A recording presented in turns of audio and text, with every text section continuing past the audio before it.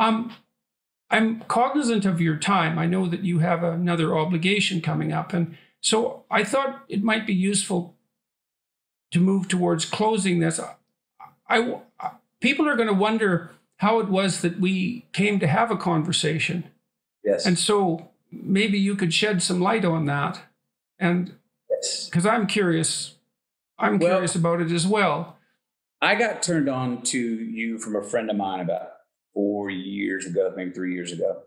And I started listening to a lot of what you were saying, and many of the things you said I had been thinking about, but I heard you putting them into words and context. I was like, what? That's what I'm talking about. That's what I'm trying to get to. I found, and a lot of it goes back to talk about self-determination, which we've talked about a lot about, and self-authoring. And then you see a lot of those threads through my book, maybe in a different way, in a more folksy way. But a lot of what you've said gave me confidence to go, I'm going to put my story on paper. So I thank you for that. And that's why I thank you pleasure. In the back of the book. You know, I reached out to you, I guess a year and a half ago or so, and you and I chatted, and I've stayed in contact with your daughter. Your definition, one of the great simple things, and I said earlier, sometimes just to understanding a word differently. I've always had trouble in a tough relationship, an awkward relationship with many words, but my two that I've had the longest trouble with are vulnerability and humility. Yeah, those are tough ones. They're tough ones. So humility, be humble. Well, for decades, be humble. I lost confidence when I was humble. I feigned false modesty, which I knew at the time, that's arrogant. What are you doing? Right, absolutely. It's very difficult to have humility without being arrogant about it. Weirdly enough. You said, and correct me if I misquote you, humility is knowing you have more to learn. You're either in love with what you know or you're in love with what you don't know, and there's a lot more of what you don't know, so pick your love carefully. Oh, well, that, I went, I purchase. I'm in on that. But for the first time when I see that, I'm not shrinking. I'm actually standing taller. Mm-hmm. My heart's higher. My chin's higher. My shoulders are further back. Right. I have more courage going forward. Yeah. Because, 100%. I can rely on that until I'm gone, and maybe even further than that. Yes, I have more to learn. I purchase. But now I can go forward with confidence of actually what I do know, what I have built. I can add more courage. I can forgive easier. I can take responsibility with more courage. I can take care of the things I've built and to attend those gardens better with that understanding of humility. So for that, I thank you. I appreciate that. Yeah. It's a humility. It's a form of courage. I want to throw a little funsy out there for you.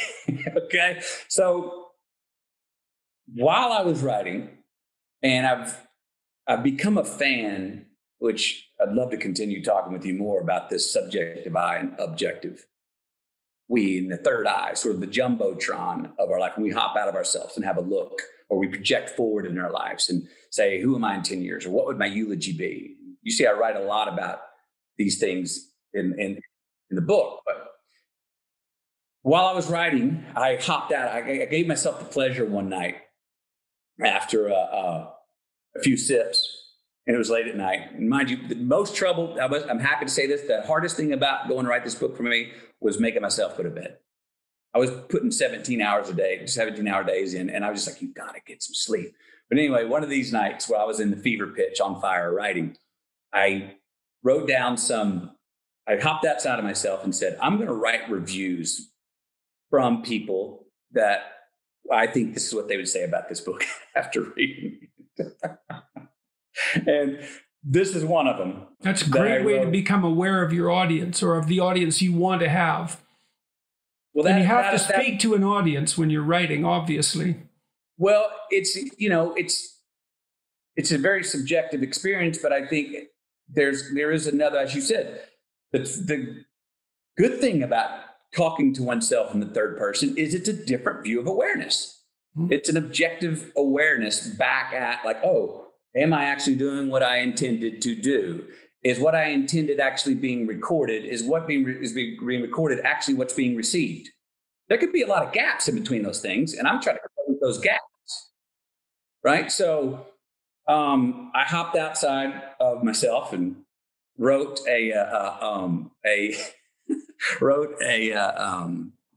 I thought you would say about Greenlights, and Matthew McConaughey, the author. It's entrance level understanding to masterclass psychology delivered in a folk song. I mean, the guy's got the gift of gab, man. What can I say? Jordan Peterson. That's quite remarkable because that is very close to what I thought. You know, so I think you nailed it.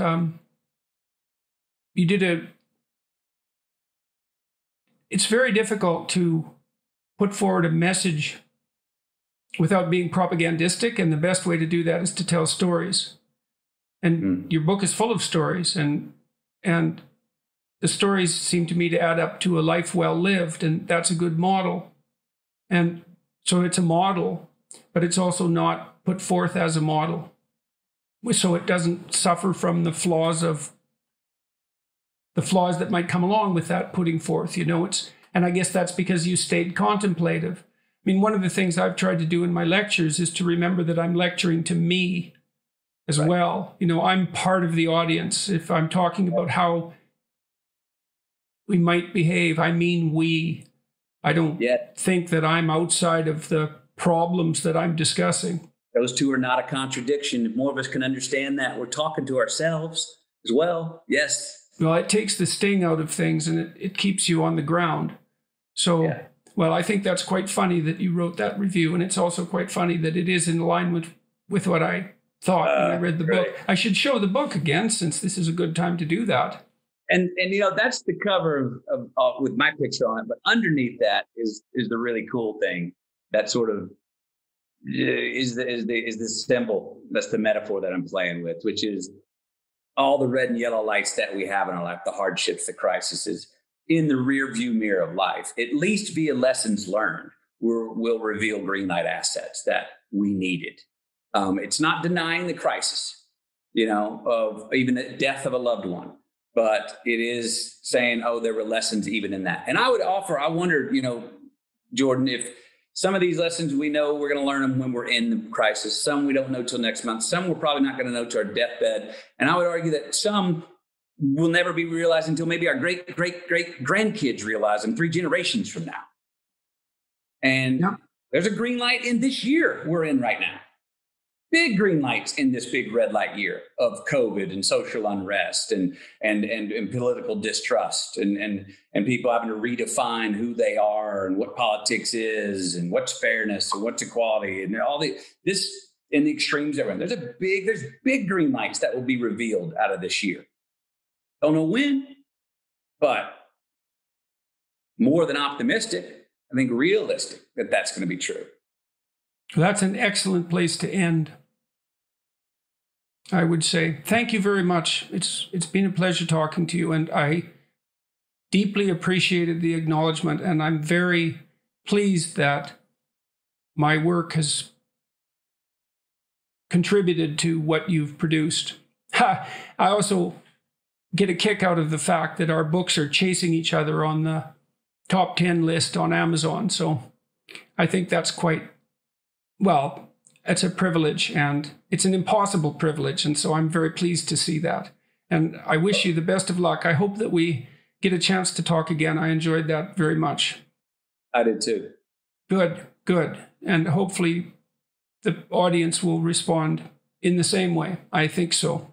So thanks for taking the time, eh?